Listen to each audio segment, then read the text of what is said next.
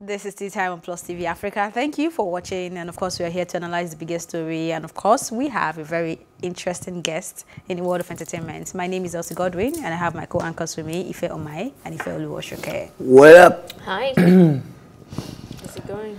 Okay. Okay, so let's have some Big B Naija conversation. People are saying, or let's just attribute to a Twitter user who said part of Laycon's fame came from Erica. Could you say vice versa? Yeah, that's a very good question. Because I think they've worked for each other. The same way Laycon has made Erica trend is the same way Erica has made Laycon trend. And that's the same way it has been applicable to Kid Wire. So it's a triangle that you cannot separate. Do you understand? It goes like this. This girl is so pretty. She's fine. Oh my God. Yeah, she is. So there is a connection between the three of them, and I think they're all working for each other's good. So you can't make it look like so basically part of Laycon's fame came from Erica, part of Erica's fame came from Laycon. Laycon's fame came from his intelligence, and we felt like Erica was type of sapiosexual, so she was attracted to his intelligence and not his physique, right? Yeah, so I can see that Laycon had this thing going on even before Erica came into the picture, because that was what brought Erica closer to him, and that's the reason. And Erica, it's unarguable that she's the prettiest girl in the house. Sorry, so, she had Laycon had this thing going on before they got into the house. Or what did you say? Before Erica came into the picture in the house. Oh, okay. And like as in fan base outside, yeah. Kind of. You can say that too. Yeah, because immediately they got in, I think he already told his goons, like, he stood out. Oh, not even about the outside team. I think even in the house, he had a strong presence. I mean, people might mock the presence, or people might not necessarily appreciate the presence at the start, but he came in with lead lights on him. It was very clear that there was somebody called Laycon that entered the house. I said God on a man's body. Is who? Laycon, that's what they call him. Okay. You didn't know that? I don't see that one, no. Oh yeah? But, God on a man's body. Either ways, I feel like he had that presence. And then I think because he was supposed to be mocked, a lot of people gathered around and said we wouldn't allow that story to fly, and then they really. And then he was rejected, so all the rejected boyfriends stood behind him. He had a lot of that stuff going on for him, but I think they all favored each other. It's like how you cannot mention Tolani without mentioning praise, or you can't mention Watoni without mentioning Dorothy, or Katrina without mentioning praise. Yeah. So no, I think for me, I don't watch a lot, so if I have watched, I would say Dorothy and Ozo. Exactly. Or Lilo and Eric. Lilo and Eric. So I feel like that's the same thing.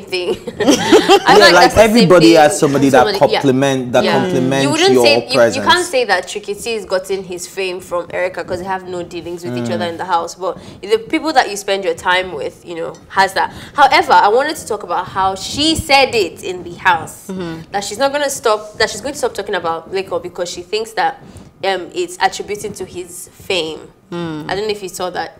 Video, and I feel like that was the first time America has ever said anything that I'm like, babe, what are you talking about? It's not that deep. I think even if she doesn't mention. Don't you agree that each time she talks about Laycon, I mean, it could apply for anybody else anyway, but in this particular context we're talking about, each time she says something about him, it trends. Like people get on it, and either they are for what she says or they're against what she says. It starts a conversation. Yeah, but I think the reason why I was still, which is what I'm saying, it's not about. It's about what we are talking about now. Because she doesn't know that. So Erica does not know that that's what's happening in the house. So for her to know, she doesn't. How? Why? She on social media. See, those people have sat down to watch Big Brother. So you can notice that Nengi is giving us Thatcher's vibe with her glasses and all the things she's doing. So they've watched it. They kind of maybe drew inspiration from one or two people to say, This is going to be my strategy. I think Erica is very confident that she knows that she's trending in the house so much that she is influencing. Come on, no, that's possible. That's possible that you will be somewhere and you would know that, okay, yeah, my presence is being felt in this place right now. You will know. It's just she might have an indication because she's never been on the bottom 7 before. So I feel like people who are strong would know that. But to assume fully well that you mentioning somebody's name is making him famous. It's becoming public knowledge that Kid Wire is a rich kid and she's the one with Kid Wire. So that alone is making it look like I'm the wife of the president. No? That type of feeling. What? Okay, moving on to the next story. Kanye West apologizes to his dad for revealing he and Kim Kardashian almost aborted their first child.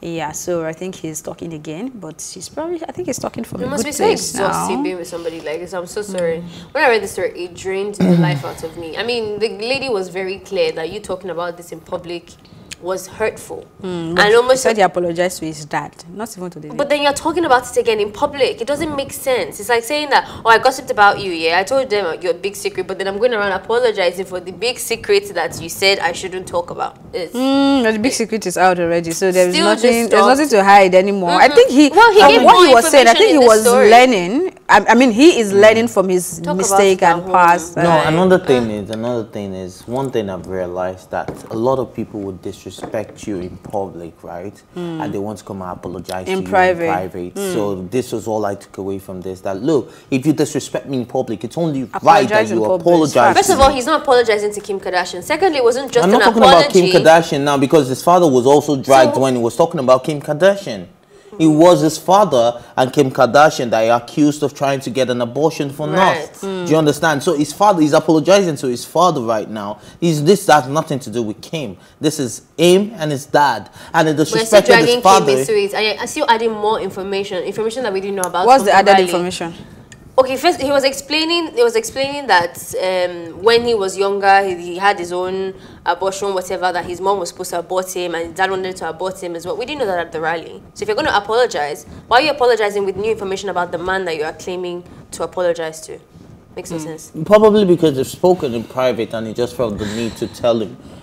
Publicly. I don't need convincing on I'm this happy one. he's apologizing anyway. Kept inside. I don't think it's necessary to put your family's business that much out, especially when it comes to things like abortion that is so sensitive. In your claim of apologizing, you're painting the man even worse, and I don't like that. Okay, tea time continues right after the short break.